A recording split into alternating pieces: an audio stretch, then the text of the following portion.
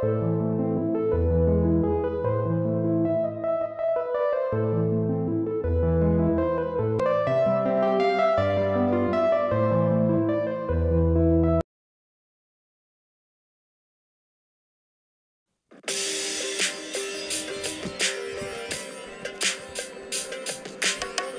hath slain his thousands, and David his 10,000s. David was returned from the slaughter of the Philistine, that the women came out of all cities of Israel, singing and dancing, to meet King Saul, with tabrets, with joy, and with instruments of music.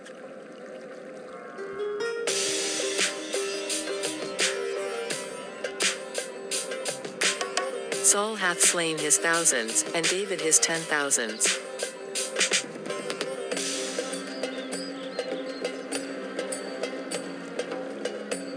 They have ascribed unto David 10,000s, and to me they have ascribed but thousands, and what can he have more but the kingdom? David, David, why does he receive such praise? Is he destined to take my throne? Greetings, Your Majesty. I come to offer you the gift of music to soothe your troubled heart. David, my soul is heavy. Play something for me, please. Yes, Your Majesty.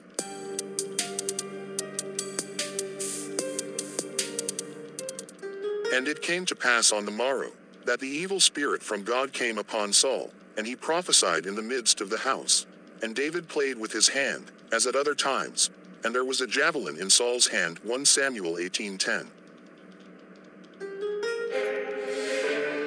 I will smite David with this javelin, he is a threat to my reign. And Saul cast the javelin, for he said, I will smite David even to the wall with it. And David avoided out of his presence twice. And Saul was afraid of David, because the Lord was with him, and was departed from Saul. And David behaved himself wisely in all his ways, and the Lord was with him.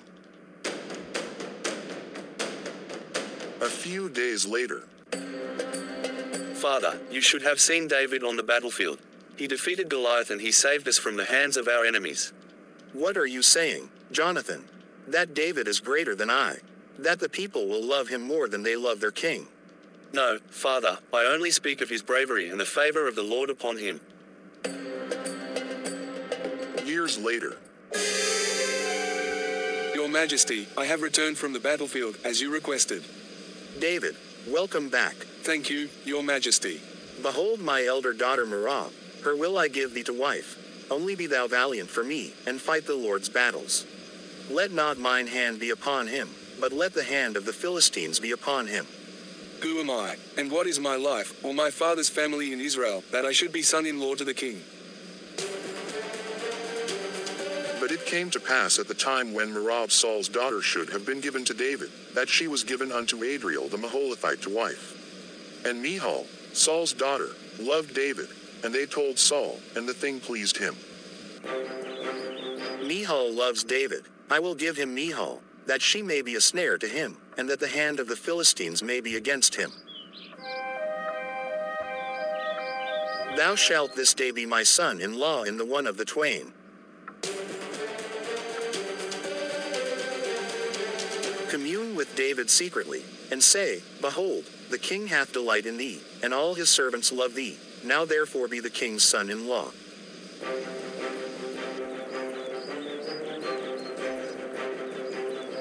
David, King Saul delights in you, we all love you, in fact the entire kingdom adores you. Now therefore, be the king's son-in-law.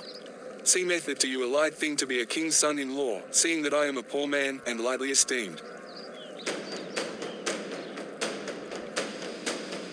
Your Highness, David responded by saying, Does it seem like a light thing to become the king's son-in-law? Remember that I come from a humble background, I can't possibly afford the dowry. Thus shall ye say to David, The king desireth not any dowry, but to be avenged of the king's enemies. In reality, I want David to fall by the hand of the Philistines. The king does not desire any dowry from you, all he requires is something from 100 Philistines to be avenged of the king's enemies. He will give you the details himself. I am pleased to hear that. I will give the king the 100, in fact, I will give him 200 of whatever it is that he requires from the Philistines. Wherefore David arose and went, he and his men, and slew of the Philistines 200 men, that he might be the king's son-in-law. And Saul gave him Michal his daughter to wife. And Saul saw and knew that the Lord was with David, and that Michal Saul's daughter loved him. And Saul was yet the more afraid of David, and Saul became David's enemy continually. David, my friend, I'm glad to see you. You've been missed. Thank you, Jonathan. It's been a while since I've been away fighting battles for your father. I've heard of your victories. But I worry for you, David. My father's jealousy burns against you. I've noticed his troubled heart, Jonathan. But I trust in the Lord's plan for me. His anointing on me cannot be thwarted. You speak with such faith and conviction, David. You inspire me, but my father's anger grows with each passing day. Jonathan, our friendship is a gift from God. Nothing can separate us. The Lord is with us. Of course, David, we promise to be loyal to each other and to our families forever. Exactly. Let's honor that covenant, my friend. Tell me if there is any danger, and I will be ready to face it alongside you. David, my heart is torn. I will find out my father's intentions and let you know. But you must be cautious. Go into hiding until I send word. I trust you, Jonathan. Your loyalty means everything to me. I will be patient and wait for your message. David, my father's anger towards you is great. He seeks to kill you. You must flee for your life. I had hoped for better, Jonathan. But I understand. The Lord will guide me and protect me from harm. I cannot bear this separation, my brother. But we must trust in God's plan. I promise to gather information and keep you informed. Thank you, Jonathan. Your friendship is a blessing that sustains me in these difficult times. Father, why must you seek David's life? He has done no wrong. He has been loyal to you and has brought great victories to our kingdom. He is a threat to my reign. The Lord has turned against me and chosen him to be king in my place. David is innocent of any wrongdoing, Father. Please reconsider. Let your anger subside, and let us all live in peace. Jonathan, you speak with such conviction. But I fear for my throne. If I spare David, will you stand by my side, loyal to your father? Father, David is my dear friend, and I love him as a brother. But I also love you. I cannot choose between you. Please, let us find another way. Very well, Jonathan. For your sake, I will spare David's life. But know that I am watching his every move. David, hidden in the wilderness, receives a secret message from Jonathan, carried by a trusted servant. He reads the letter, hope filling his eyes. Jonathan has risked everything to save me. I am forever grateful for his love and loyalty. Priest Ahimelech, I need your help. Can you spare some bread for my men and me? David, why are you alone? Where is your mighty army? I am on a secret mission for the king, Ahimelech. My men are waiting for me elsewhere. Now therefore what is under thine hand? Give me 5 loaves of bread in mine hand, or what there is present. There is no common bread under mine hand, but there is hallowed bread, if the young men have kept themselves at least from women. Of a truth women have been kept from us about these 3 days, since I came out, and the vessels of the young men are holy, and the bread is in a manner common, yea, though it was sanctified this day in the vessel. So the priest gave him hallowed bread, for there was no bread there but the shewbread, that was taken from before the Lord, to put hot bread in the day when it was taken away. Now a certain man of the servants of Saul was there that day, detained before the Lord, and his name was Doeg, an Edomite, the chiefest of the herdmen that belonged to Saul. Take whatever you need, David. We have only consecrated bread, but it is all we can offer. Thank you, Ahimelech. And do you have a weapon here, by any chance? A weapon? We have Goliath's sword here, the one you used to slay him. It's kept behind the ephod. Perfect. Abner, have you heard anything about David? Where is he? My lord, David has fled from Jerusalem. He sought refuge in Nob, with Ahimelech the priest. What? How dare he defy me? David went to Ahimelech seeking provisions and a weapon, my lord. A weapon? Is he planning to rise against me? Tell me, Doeg, what did you see? Did Ahimelech help David? Yes, my lord, Ahimelech gave David bread and Goliath's sword. They spoke for a while. How could Ahimelech betray me? Abner, Gather my men. We will go to Nob and make them pay for their treachery. Then the king sent to call Ahimelech the priest, the son of Ahitub, and all his father's house, the priests that were in Nob, and they came all of them to the king. Hear now, thou son of Ahitub. Here I am, my lord. Why have ye conspired against me, thou and the son of Jesse, in that thou hast given him bread, and a sword, and hast inquired of God for him, that he should rise against me, to lie in wait, as at this day? And who is so faithful among all thy servants as David, which is the king's son-in-law, and goeth at thy bidding, and is honorable in thine house? Did I then begin to inquire of God for him? Be it far from me. Let not the king impute anything unto his servant, nor to all the house of my father, for thy servant knew nothing of all this, less or more. Thou shalt surely die, Ahimelech, thou, and all thy father's house. Footmen, turn, and slay the priests of the Lord, because their hand also is with David, and because they knew when he fled, and did not show it to me. We are sorry, Your Majesty, but as you were having your heated discussion with Priest Ahimelech, we decided that none of us, footmen, would put forth our hand to fall upon the priests of the Lord. How dare you defy my orders? However, I understand that you fear the Lord. Doeg, turn thou, and fall upon the priests. And Doeg the Edomite turned, and he fell upon the priests, and slew on that day 85 persons that did wear a linen ephod. And Nob, the city of the priests, smote he with the edge of the sword, both men and women, children and sucklings, and oxen, and asses, and sheep, with the edge of the sword.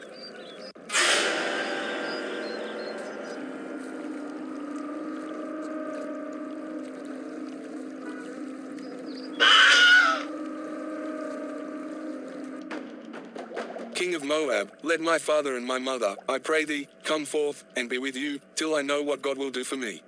Bring them before me, they can dwell with me all the while that you are in the hold. Thank you. I appreciate that. And the prophet Gad said unto David, Abide not in the hold, depart, and get thee into the land of Judah. Then David departed, and came into the forest of Hereth. Master David, future king of Israel, as you know that I am one of the sons of Ahimelech the son of Ahitub, named Abiathar. I escaped, and fled after Saul had the Lord's priest slain. My father, Ahimelech, is no more. I am very sorry to hear that. I knew at the day, when Doeg the Edomite was there, that he would surely tell Saul, I have occasioned the death of all the persons of thy father's house. Abide thou with me, fear not, for he that seeketh my life seeketh thy life, but with me thou shalt be in safeguard. Yes, thank you, Master David. The royal court of King Saul is filled with tension. King Saul paces back and forth, wearing a troubled expression on his face. His advisor, Abner, stands nearby, observing the king's restlessness.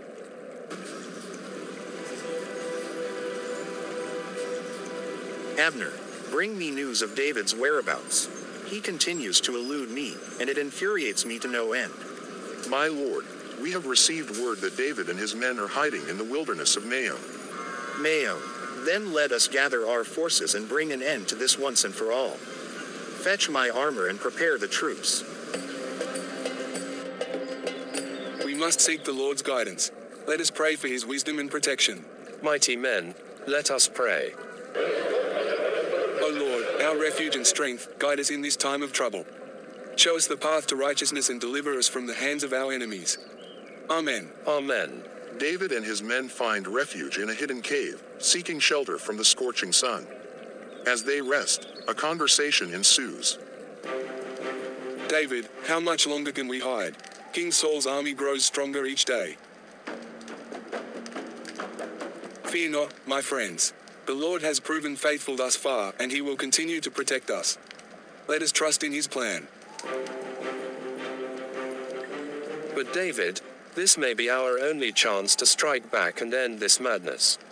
King Saul is vulnerable. Why not take advantage of it? No, my brother, we shall not harm the anointed of the Lord. Vengeance is his, not ours. Let us show mercy, even when it is not deserved. David and his men stumble upon a cave where King Saul and his men are resting. They remain hidden, witnessing the sight before them. This cave seems like a perfect place to rest. We can regain our strength here. David, this is the opportunity we've been waiting for. The Lord has delivered King Saul into your hands. No, I cannot bring myself to harm him. He is still the anointed king, chosen by God. Let us respect the Lord's anointing. David silently approaches King Saul and cuts off a piece of his robe, careful not to harm him. He then retreats to a safe distance.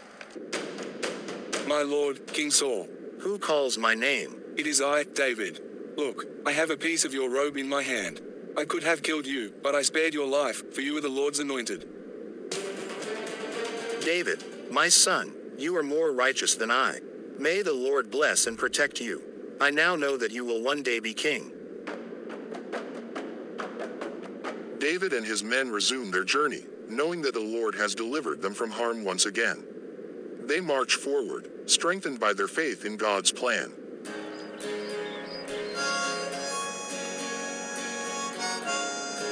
David and his men are resting after their battles. They are tired and hungry.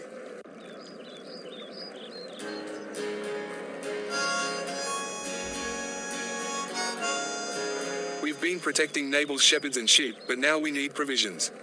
Send a message to Nabal and ask for food. Yes, my king. I'll go right away.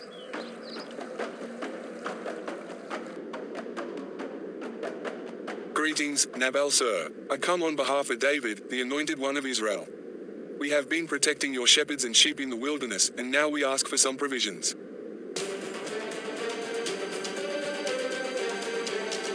Who is this David and who is the son of Jesse? I've never heard of him. There are many rebellious men these days.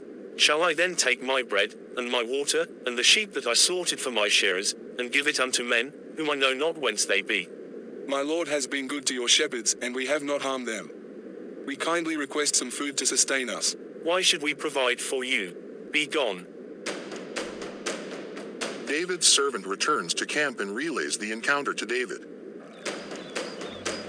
Nabal has shown us disrespect. Ready your swords, men. We shall go and retrieve what is rightfully ours. Surely in vain have I kept all that this fellow hath in the wilderness, so that nothing was missed of all that pertained unto him, and he hath requited me evil for good. So and more also do God unto the enemies of David, if I leave of all that pertain to him by the morning light any that pisseth against the wall.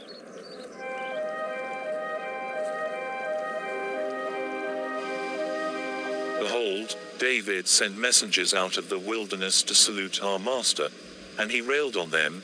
But the men were very good unto us, and we were not hurt, neither missed we anything, as long as we were conversant with them, when we were in the fields. They were a wall unto us both by night and day, all the while we were with them keeping the sheep. Now therefore know and consider what thou wilt do, for evil is determined against our master, and against all his household, for he is such a son of Belial, that a man cannot speak to him. We will take 200 loaves, and 2 bottles of wine, and 5 sheep ready dressed, and 5 measures of parched corn, and 100 clusters of raisins, and 200 cakes of figs, lay them on asses, and take them to David and his mighty men. Make haste. Yes, madam. Go on before me, behold, I come after you. Make sure no one speaks of this to my husband Nabal. And they girded on every man his sword, and David also girded on his sword. And there went up after David about 400 men, and 200 abode by the stuff. David and his men approached Nabal's estate, swords at their sides. Abigail, Nabal's wife, rushes out to meet them, bringing supplies. Please, my lord, forgive my husband's foolishness. Take these provisions as a gesture of peace. Upon me, my lord, upon me let this iniquity be, and let thine handmaid, I pray thee, speak in thine audience, and hear the words of thine handmaid. Let not my lord, I pray thee, regard this man of Belial, even Nabal, for as his name is, so is he. Nabal is his name, and folly is with him. but I thine handmaid saw not the young men of my lord, whom thou didst send. Now therefore, my lord, as the Lord liveth, and as thy soul liveth, seeing the Lord hath withholden thee from coming to shed blood, and from avenging thyself with thine own hand, now let thine enemies, and they that seek evil to my lord, be as Nabal. And now this blessing which thine handmaid hath brought unto my lord, let it even be given unto the young men that follow my lord. I pray thee, forgive the trespass of thine handmaid, for the Lord will certainly make my lord a sure house, because my lord fighteth the battles of the Lord, and evil hath not been found in thee all thy days. Yet a man is risen to pursue thee, and to seek thy soul, but the soul of my lord shall be bound in the bundle of life with the Lord thy God, and the souls of thine enemies, them shall he sling out, as out of the middle of a sling. And it shall come to pass, when the Lord shall have done to my lord according to all the good that he hath spoken concerning thee, and shall have appointed thee ruler over Israel, that this shall be no grief unto thee, nor offence of heart unto my lord, either that thou hast shed blood causeless, or that my lord hath avenged himself. But when the Lord shall have dealt well with my lord, then remember thine handmaid. Who are you, woman? I am Abigail, wife of Nabal. I heard of your encounter with my husband. Please, do not bring bloodshed upon our household. Take these supplies and forgive his arrogance. Blessed be the Lord God of Israel, which sent thee this day to meet me, and blessed be thy advice, and blessed be thou, which hast kept me this day from coming to shed blood, and from avenging myself with mine own hand. For in very deed, as the Lord God of Israel liveth, which hath kept me back from hurting thee, except thou hadst hasted and come to meet me, surely there had not been left unto Nabal by the morning light any that pisseth against the wall. Your wisdom has saved your household today. May the Lord bless you, Abigail. So David received of her hand that which she had brought him. Go up in peace to thine house. See, I have hearkened to thy voice, and have accepted thy person. Thank you. And Abigail came to Nabal, and, behold, he held a feast in his house, like the feast of a king. And Nabal's heart was merry within him, for he was very drunken. Wherefore she told him nothing, less or more, until the morning light. Yesterday, David and his mighty men were en route here with the intent of causing violence. They vowed to obliterate everything on this estate. It was only through God's grace that I managed to safeguard all our lives by providing them with provisions and sheep. Your hubris and arrogance nearly jeopardized our lives. What's wrong with assisting those in need? Are you aware that David and his men could have forcibly taken all our livestock and agricultural goods? Instead, they requested we contribute from our surplus food. You even enjoyed a lavish feast last night, indicating our abundant blessings in terms of food and assets. Yet your pride and lack of empathy for others led you to be miserly. Surely, you resemble the offspring of Belial. I am in pain. Help, help, heart attack. I will call the doctor.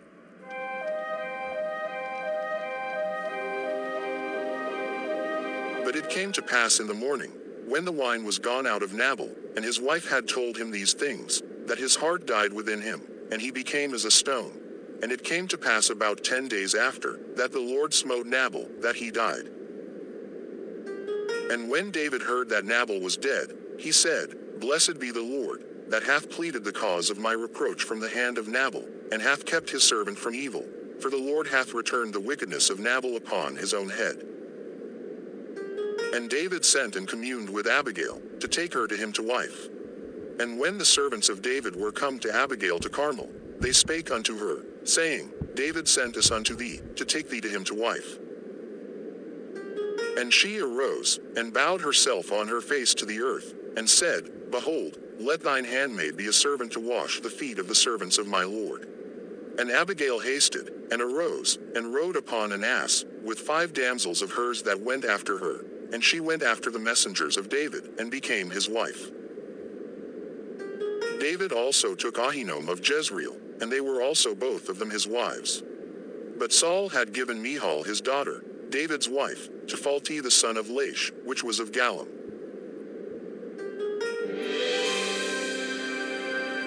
My Queen Abigail. My King David.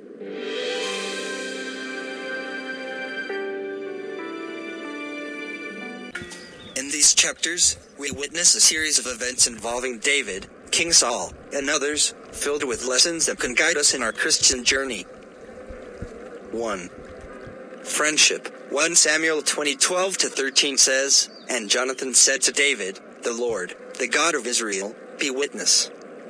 When I have sounded out my father, about this time tomorrow, or the third day, behold, if he is well disposed toward David, shall I not then send and disclose it to you?" This verse highlights the deep friendship and loyalty between David and Jonathan, reminding us of the importance of godly friendships in our lives.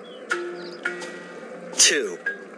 Faith in God's protection. Throughout these chapters, David's unwavering faith in God's protection and guidance stands out. Despite being pursued by Saul, he consistently seeks refuge in the Lord. 3. Mercy and forgiveness. David demonstrates mercy and forgiveness toward Saul, even when he has the opportunity to harm him. This shows the importance of forgiving others, as stated in Matthew 6:14-15. 4. Integrity in difficult situations. David's integrity in various challenging situations sets an example for us. He refuses to harm God's anointed, even when it might have seemed justified. 5. Seeking God's will. David frequently consults God for guidance, such as inquiring about whether to engage in battles. This emphasizes the importance of seeking God's will in our decisions, as seen in Proverbs 3:5-6. 6. Humility and patience. David's humility and patience shine when he waits for God's timing to become king. This reminds us of the value of humility and trusting God's timing. James 4:10-7. 1 Samuel 24:6. Consequences of harm. The Lord forbid that I should do this thing to my Lord, the Lord's anointed, to put out my hand against him, seeing he is the Lord's anointed. David's refusal to harm Saul, the Lord's anointed, reminds us of the consequences of acting against God's chosen ones. And 8. 1 Samuel 26:23. God's judgment. The Lord rewards every man for his righteousness and his faithfulness. For the Lord gave you into my hand today, and I would not put out my hand against the Lord's anointed. David acknowledges that God is the ultimate judge, and that he rewards righteousness and faithfulness. These chapters in 1 Samuel offer valuable insights into faith, integrity, and seeking God's will. They encourage us to walk in faith, forgiveness, and humility in our Christian journey. Hey everyone, I've been thinking about the story of David and Nabal in 1 Samuel 25. It's always struck me as quite complex. David had been protecting Nabal's shepherds and flocks in the wilderness, but Nabal refused to help him when David's men asked for provisions. Wasn't Nabal justified in refusing to help, given that David's men hadn't been specifically asked to protect Nabal's property? That's a good point, John. Nabal did have the right to refuse assistance. However, I think what angered David was not just the refusal but the disrespectful and harsh words that Nabal used when he responded. It's important to note that in the Bible, there's often more than just the surface action at play. Absolutely, Michael. In fact, some commentaries suggest that Nabal's name, which means fool, hints at his character. His harshness and ingratitude might have been his deeper issue.